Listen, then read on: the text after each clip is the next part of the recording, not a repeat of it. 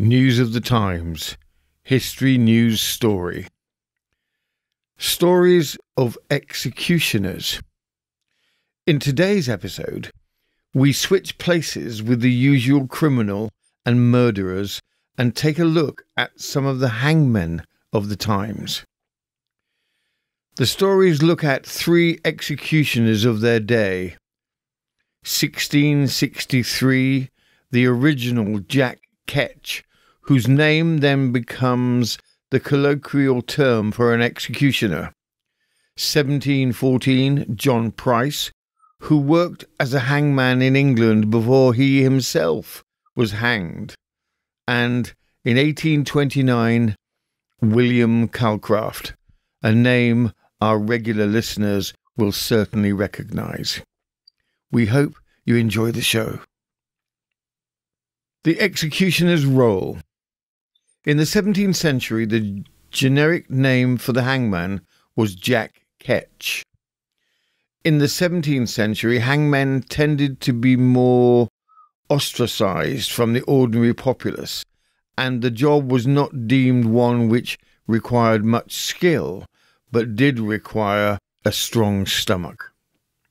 We do not have information of how much the local hangmen were paid, but we do know the fee would range between £2 and £5 per person around about 1830, the equivalent of between approximately £260 and £650 per person executed in London. The original Jack Ketch. There was actually a real Jack Ketch who served as executioner for 23 years in London. He started his role in 1663 through to 1686. His job role included burnings and beheadings in addition to the usual hanging. Jack Ketch's two most famous executions were Lord William Russell for his part in the plot against King Charles II. The execution did not go well, with it taking Ketch 4 axe blows in 1683 before he finally managed to decapitate him. Nobility were expected to be treated with some respect, even when being executed, and Ketch was made to formally apologise. The second famous Ketch execution was that of the Duke of Monmouth in 1685 for treason. Again, the execution procedure required several blows with the axe before the Duke of Monmouth was successfully beheaded. From 1686 we jump to 1714 and the dramatic story of John Price. The few stories we have of John Price would indicate that he seems to have spent his life just skirting the law and in a regular position of being in debt. On one occasion, when his accumulated debts put him in prison, he and an accomplice dug a hole in the prison wall to escape. The crime that made him the executioner who was executed is recounted below, and it's from the Newgate Calendar. The style of writing at the time can be unwieldy, so we have added some context to help clarify. From the Newgate Calendar, John Price, a rogue and liar who was not believed when he spoke the truth. He held the office of common hangman and was himself hanged in Bunhill Fields in May 1718 for murdering a woman. John Price background. This criminal first drew his breath in the fog end of the suburbs of London, and like Mercury became a thief as soon as ever he peeped out of the shell. Fortune having reduced his miserable parents to such extremity that they could not bestow on their son any education. It was his misfortune to improve himself in all manner of wickedness before he had turned 7. So prone was he to vice that as soon as he could speak, he would curse and swear with as great a passion and vileness as is frequently heard around any gaming table. Moreover, to this unprofitable talent of profaneness he added that of lying. John Price's first time in jail and reprieve. When John Price was about 18 years of age, a gentleman with whom he lived in the country turned him out of his service purely on account of his excessive lying. One time when John Price going toward London, he robbed a market woman of about 18 shillings near Brentwood in Essex. He was taken by some travellers coming suddenly on him in the act, and committed by a magistrate to Chelmsford jail. He pleaded guilty at the assizes, and he received the sentence of death. But his late master, being then High Sheriff of the county of Essex, and taking compassion on his servant's misfortunes, did not permit his sentence to be put into force against him. The sheriff said he knew the fellow to be such an unaccountable liar that there was no believing one word he said.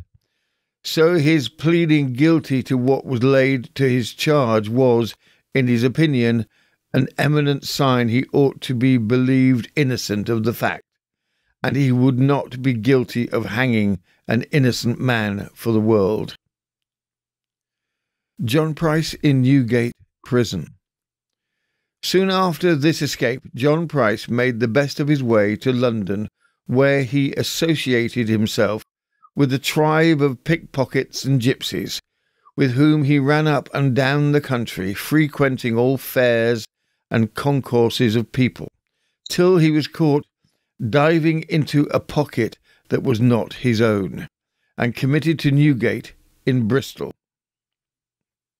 John Price in the Royal Navy. Being there severely whipped for his fault, he went on board a merchant ship, and afterwards served in 2 men of war, but not forbearing to pilfer from the seamen after having been whipped at a gun, pickled with brine, and keyholed, he was discharged. John Price as highwayman. Coming ashore at Portsmouth, he got to beloved London again, where he would not hearken to any wholesome counsel, but resolved to break through all virtuous sentiments and wholly betake himself to all manner of wickedness. Entering himself into a gang of footpads. For our listeners, a footpad was a colloquial term for highwaymen. They one night divided themselves into 3 bands, and an attorney then falling into their hands near Hampstead, his money they demanded, with 1,000 oaths and curses. According to their demand, he gave them what money he had about him, which was 8 guineas, rejoicing howsoever that he had now passed, as he thought, all danger, when lo, suddenly, as he came up the halfway house betwixt that place and London, he was again surrounded with a second band of these rogues, who went to him and demanded whence he came and where he was going. He related his piteous adventure, into what cruel hands he had fallen.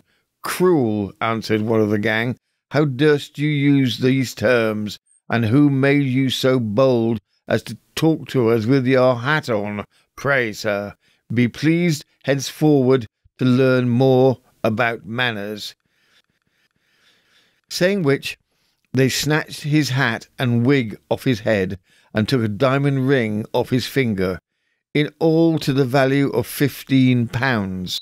What could our poor lawyer now do? To turn back again was to leap out of the frying pan and into the fire.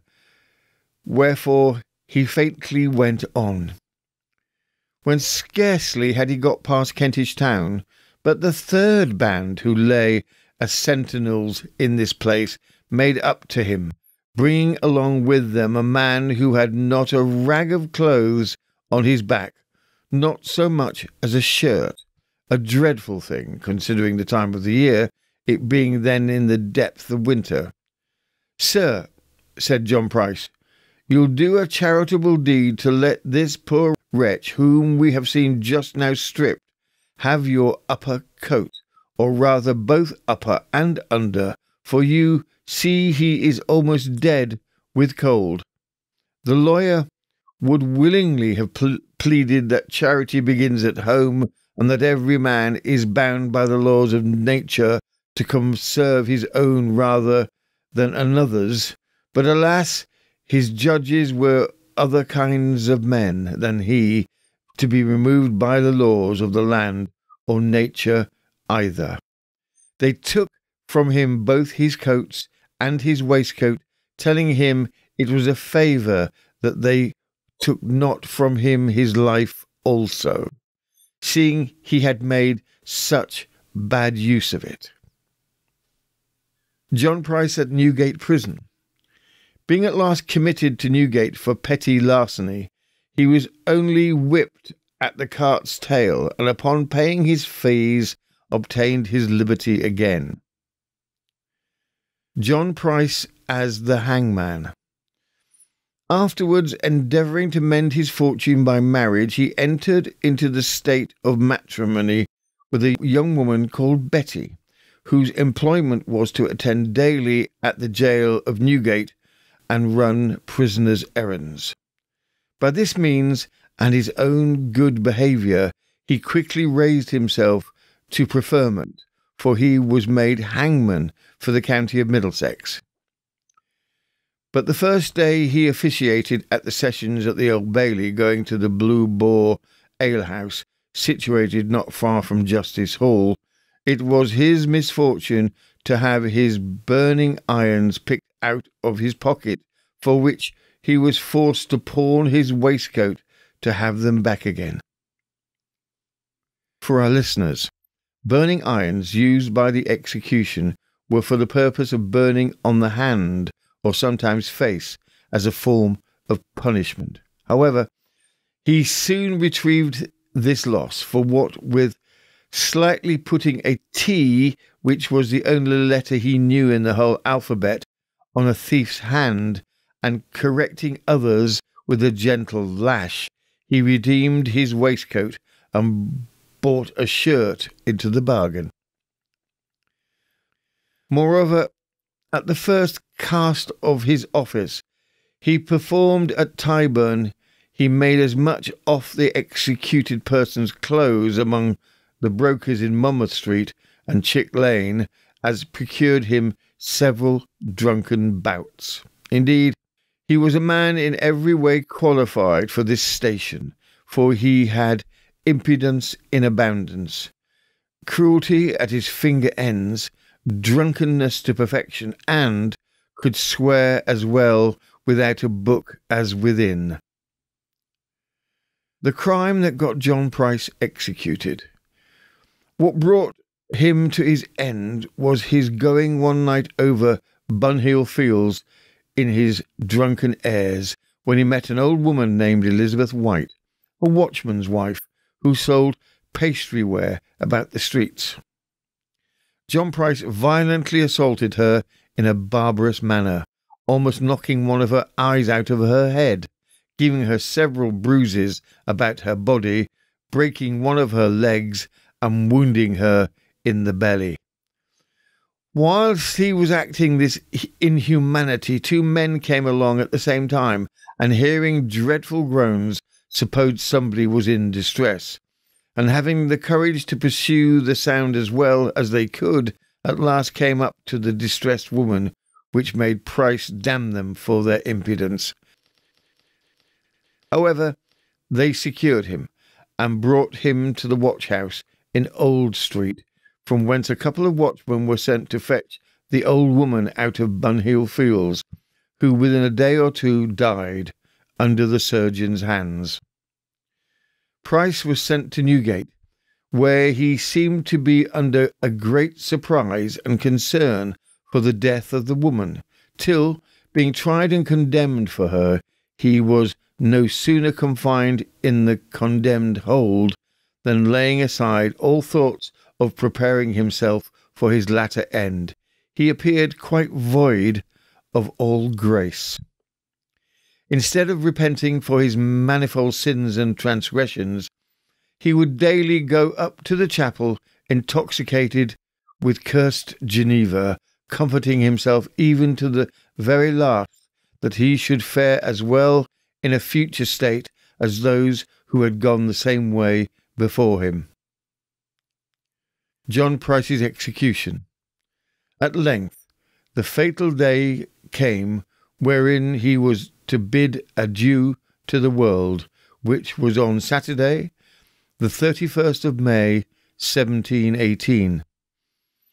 As he was riding in the cart, he several times pulled a bottle of Geneva out of his pocket to drink before he came to the place of execution, which was in Bunhill Fields, where he committed the murder. Having arrived at the fatal tree, he was, upon Mr. Ordinary's examination, found so ignorant on the ground of religion, he troubled himself not much about it, but valuing himself upon his former profession of being hangman, styled himself finisher of the law, and so was turned off the gibbet aged upwards of 40 years. One would imagine that the dreadful scenes of calamity to which this man had been witness, if they had not taught him humanity, would at least have given him wisdom enough not to have perpetrated a crime that must necessarily bring him to a similar fateful end to what he had so often seen of others. But perhaps his profession tended rather to harden his mind than otherwise. The murder of which Price was guilty appears to have been one of the most barbarous and unprovoked we ever remember to have read of, and his pretence that he was drunk when he perpetrated it was no sort of excuse, since drunkenness itself is a crime, and one which frequently leads to the commission of others. From 1718 and the life of John Price, we jump to 1829 to 1874, and the longest-serving executioner, William Calcraft. Listeners will easily recognise his name as the most prolific of executions within our many stories of murder. Calcraft's first London execution was of Esther Hibner the Elder, whose story we recounted under the episode When Employers Go Bad. About William Calcraft. William Calcraft was born in 1800 and was one of the longest-serving executioners. He served for 45 years as the official executioner for the City of London and Middlesex. He originally had been employed to flog juvenile offenders at Newgate Prison, a job, it was said, that he took particular delight in. He ascended to the role of executioner in 1829 upon the death of his predecessor, John Foxton. It has been estimated that Calcraft performed more than 450 executions in his lifetime. The executions. There are many viewpoints of Calcraft. His usual hanging method was of the short drop. With this method, the felons being hanged often strangled to death, sometimes relatively slowly. Calcraft was known to run down the stairs and hang on the legs of the victim, swinging from their legs from side to side to speed up the process, or climbing on their shoulders to help expedite the dying process. Or, if he was feeling particularly vindictive, he didn't, whilst the prisoners being executed slowly strangled to death with all the associated bodily contortions. One hanging was recorded as having taken the victim 17 minutes to slowly die. His detractors stated that he got considerable enjoyment in this spectacle and craved the publicity. Calcraft was known to have stated several times that he did not enjoy executing women. However, there is no real evidence of this to confirm or deny that claim. Calcraft took credit for having invented the leather pinioning waist belt that would restrict the prisoner's hands before the hood and noose were placed over the convicted head. Additional bonuses. In addition to his normal wages, like John Price above, Calcraft would collect and keep the clothes and belongings of the convicted he executed. Madame Tussauds would often speedily put up displays of the latest renowned executed criminals, and Calcraft, for a fee, would supply the now executed criminals' effects that he did not wish to keep to Madame Tussauds for their displays. Groans of the Gallows, 1847. This book, in an exposé format, paints an ugly picture of William Calcraft. The book recounts Calcraft's supposed lack of feeling regarding the executed's families. It states, he appropriates whatever property might be on the person of those he executes, including the clothes they die in, unless when especially ordered in accordance with the dying wish of a favoured criminal to be given to the survivors, for the value of which he is allowed. Meaning, if a family wished to have their loved ones' things, they would have to pay Calcraft for them. It also discusses Calcraft's preference for short drop hangings, intimating Calcraft's enjoyment of the spectacle of himself swinging on the legs of the slowly dying felon. Longer drop hanging increased the likelihood of the prisoner's neck breaking relatively quickly. William Calcraft died in 1879. And that concludes this News of the Times episode of Stories of Executioners. We really hope you enjoyed the show. If you did enjoy the show, please subscribe and tell your friends. Subscribing really helps us. We are aiming for 1,000 subscribers. If you have already subscribed, thank you. We very much appreciate your support. We upload longer Regency or Victorian crime stories 4 times a week, with shorter Regency or Victorian stories on other days to give a flavour of the times. For our podcast listeners, you can see this podcast with the associated pictures on our YouTube channel at News of the Times. You can find the link in the show notes. Thank you again for watching and listening. This has been News of the Times, and I am Robin Coles.